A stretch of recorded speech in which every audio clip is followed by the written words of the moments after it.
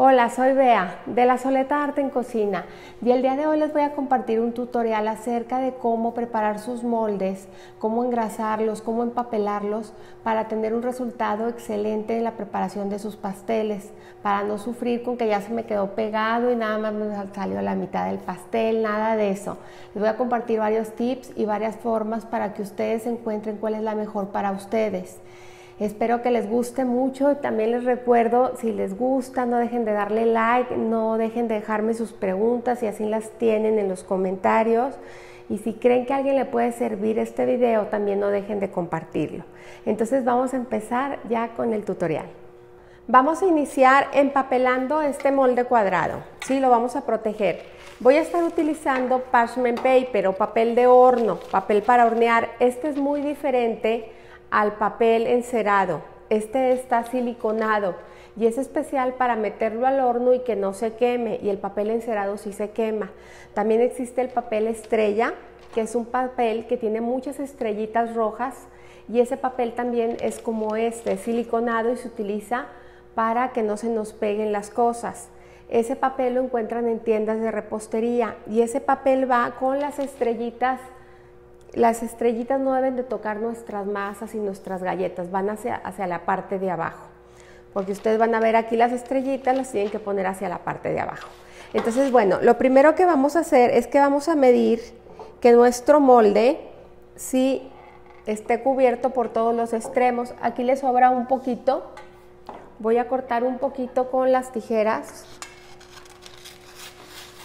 voy a cortar una línea que es el sobrante. Y voy a checar que de los lados también esté bien. Perfecto.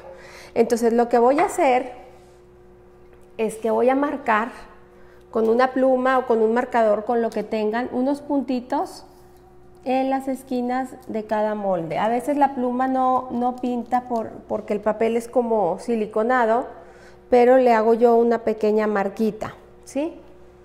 Entonces voy a retirar mi molde. Y lo que voy a hacer es que voy a cortar en diagonal hacia el puntito. Y ahora me voy al otro extremo y voy a cortar igual en diagonal.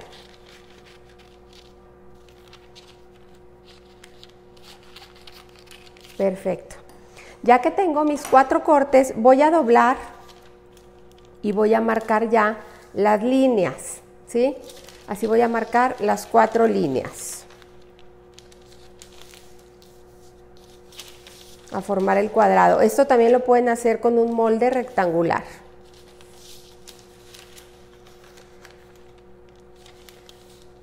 Después de formar mis 4 líneas, voy a cortar aquí en línea recta y voy a quitar estos piquitos porque no quiero tener tanto papel dentro de mi molde. Nada más de un extremo, por decir, del de abajo y del de arriba. Voy a cortar aquí.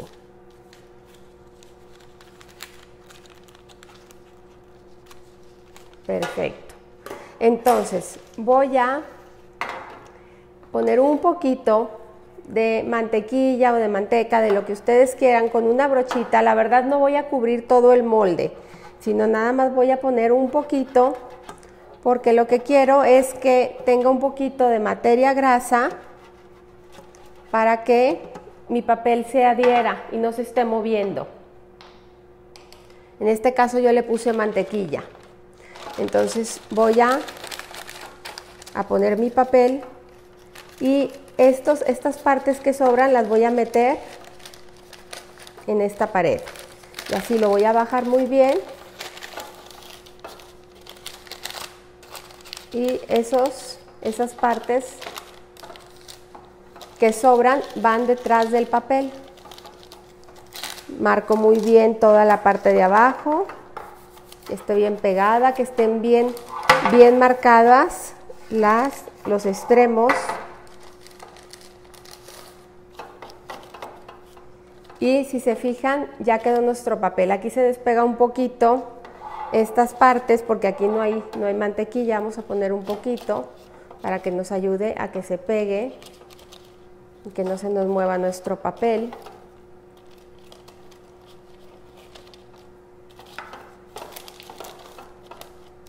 Si ven que sobra un poquito, también pueden cortar ya cuando estamos en el molde, podemos cortar para que quede al ras.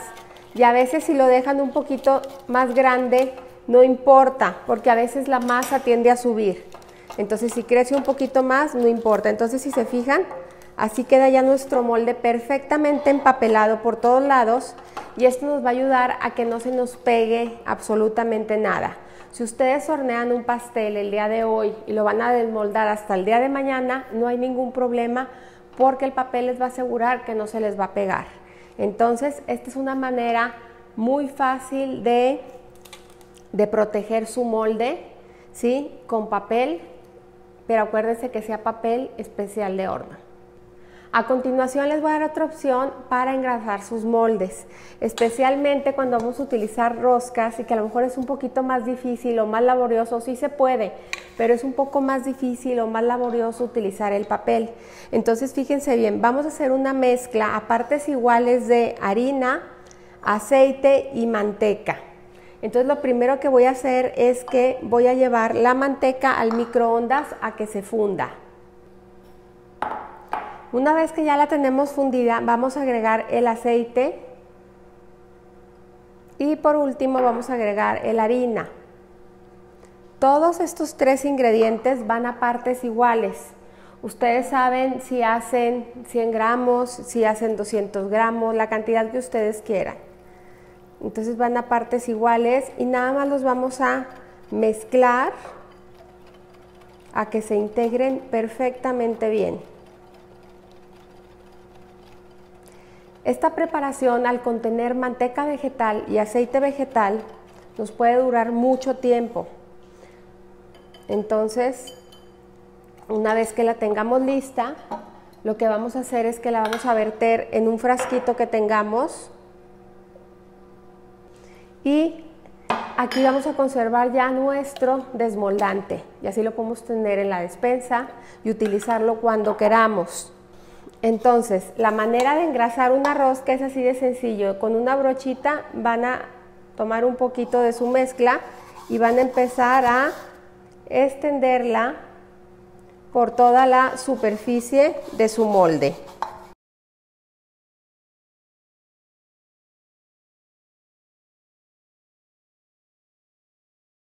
Entonces, así queda ya protegido nuestro molde por todos lados. Y es una opción súper práctica porque cada vez que queremos engrasar sacamos nuestro desmoldante y pasamos la brochita, ¿sí? Yo les sugiero que lo hagan con brocha de silicón para que sea fácil luego lavarla. La dejan un ratito en agua bien caliente y va a soltar toda la grasa que se le pudo haber pegado. Entonces así queda nuestro molde ya perfectamente protegido por todos lados. A continuación vamos a engrasar el típico molde redondo de pastel. Este molde, estos tipos de moldes, yo siempre, así como por regla general, les corto un círculo en la parte de abajo. Entonces lo que voy a hacer es que voy a doblar mi papel a la mitad, es igual papel de horno, luego a la otra mitad y luego lo voy a doblar otra vez a la mitad, ¿sí? Y voy a marcar del centro hacia afuera. Y nada más voy a hacer aquí como un pequeño doblez que quede un poquito marcado y con las tijeras voy a cortar así. La verdad no les tiene que quedar perfecto, con que cubra toda la superficie está bien. Entonces nada más me voy a asegurar, me quedó un poquito grande, lo que voy a hacer es que voy a volver a doblar y sí, aquí está lo que está sobrando. Y voy a cortar.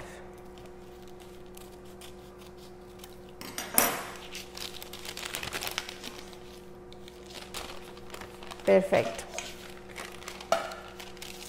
Al poner un papel de base nos vamos a asegurar que para nada se nos vaya a pegar el pastel, ¿sí? Para nada se nos va a pegar porque cuando lo voltemos así nosotros el pastel va a salir, perdón, con el papel pegado y ya nada más lo vamos a desprender. Muchas veces engrasamos nuestro molde y si no tiene papel se logra quedar algo pegado en el centro. No sé si alguna vez les ha pasado ya cuando no ponemos papel y se queda aquí un pedacito de pastel pegado. Entonces con el papel nos aseguramos que no nos pase eso. Este lo voy a engrasar de una manera tradicional, que es con mantequilla. Voy a poner un poquito de mantequilla en mi molde y con una brochita lo voy a extender muy bien. Voy a extender súper bien toda la mantequilla. La mantequilla la tengo a temperatura ambiente para que sea fácil poderla poner.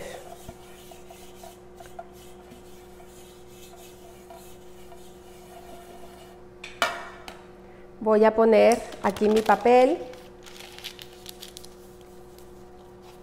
Lógicamente aquí ya no se va a pegar nada, pero sí voy a agregar un poquito de harina para enharinar todos los extremos del molde.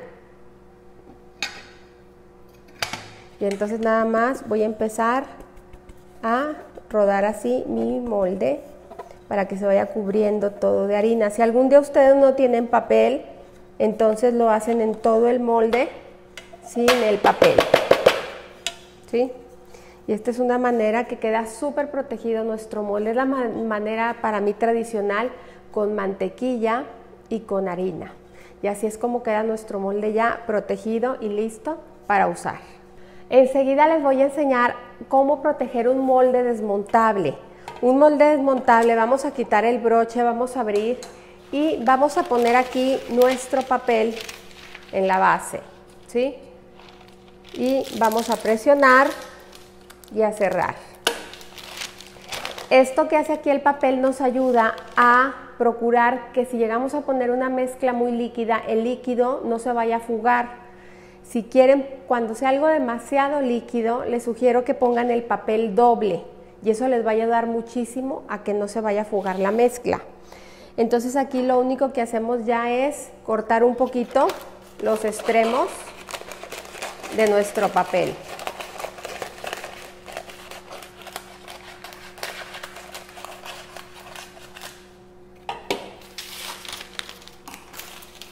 Ahora, aquí hay algo súper importante. Cuando este molde yo lo voy a utilizar para hacer una tarta en frío o un pie que no va a ir al horno, a mí me gusta mucho utilizar acetato. El acetato lo consiguen en la papelería, viene el tamaño de una hoja y ustedes ya lo cortan por la mitad y ya lo van a utilizar. Entonces, ¿qué van a hacer? Van a abrir un poquito su molde para poder introducir,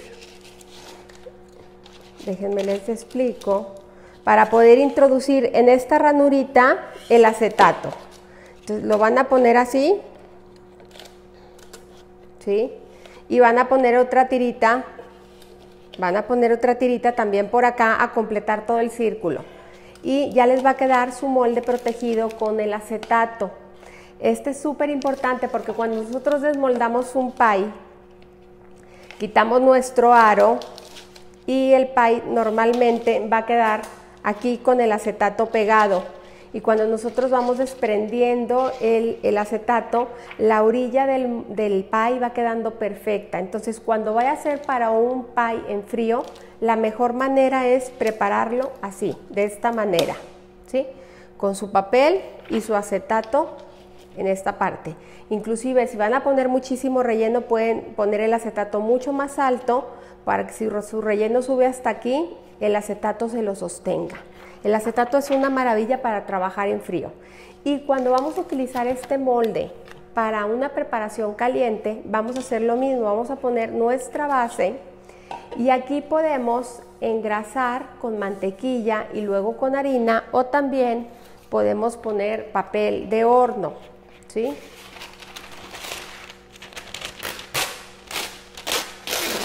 Aquí lo que yo voy a hacer es que voy a cortar 2 tiras .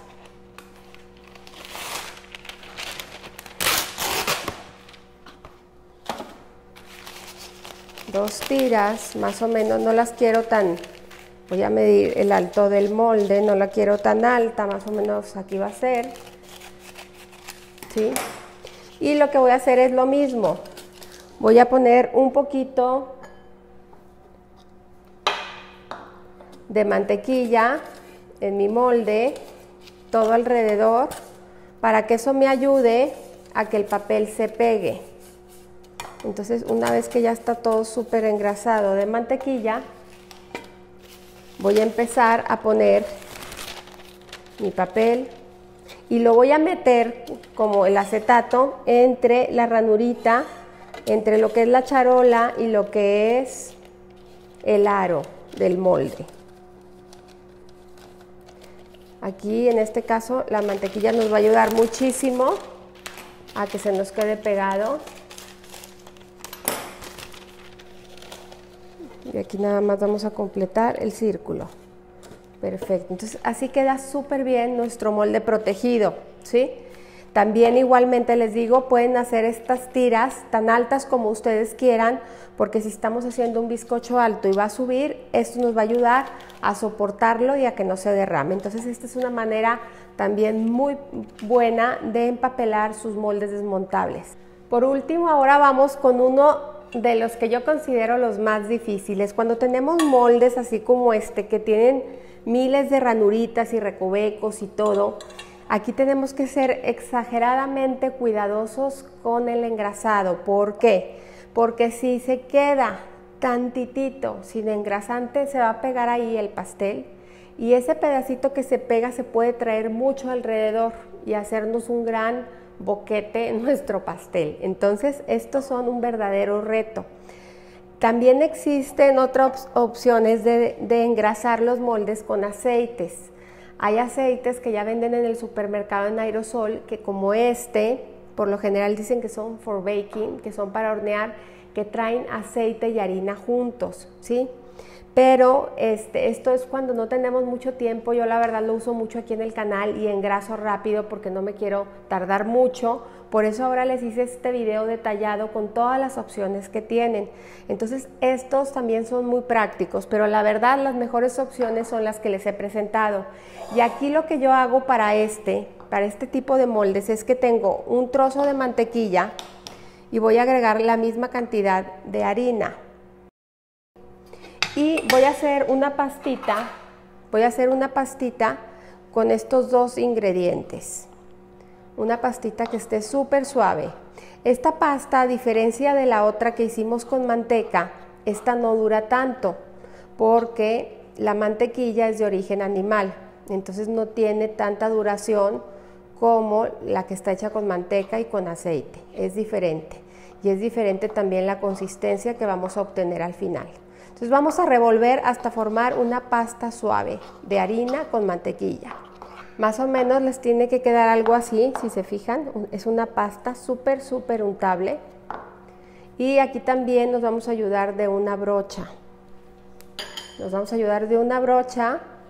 Y vamos a pasarla y con mucho cuidado y sobre todo con mucha paciencia vamos a ir engrasando todo nuestro molde conforme van las líneas y los dibujos que trae el mismo.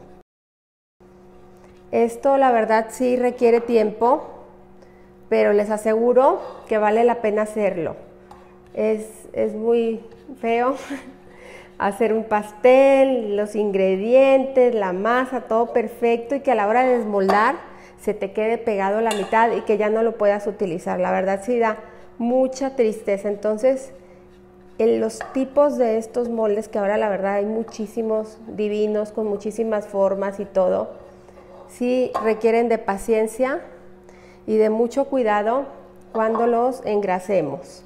Y así nos vamos a ir hasta terminar el molde, todos los recovecos y todo que queden súper cubiertos de nuestra pastita de mantequilla con harina. Y es bien importante que no se nos queden, como por aquí si se aprecia, se empieza a quedar pegado muy grueso. Es bien importante darle un poquito con la brochita para que no se quede ninguna ranura llena de mantequilla. Si no queremos las ranuras bien engrasadas, pero sobre todo las queremos libres para que nuestra masa de pastel penetre perfectamente en cada ranurita y en cada detalle de nuestro molde. Y así terminamos ya con este tutorial. Son muchas las opciones que hay para proteger nuestros moldes. Recuerden siempre utilizar papel de hornear, no papel encerado, y pueden hacer también su mezcla, pueden hacerlo con mantequilla y harina, o también pueden utilizar algún spray de los que se consiguen ahora. Pero la verdad hay opciones súper económicas como esta, de esta mezcla, que es súper durable y súper práctica, la pueden tener almacenada en su despensa y es una excelente opción para proteger sus moldes. Espero que les haya servido mucho este tutorial y como siempre los invito a cocinar, a disfrutar, pero sobre todo a poner el corazón en lo que hacen. Muchas gracias.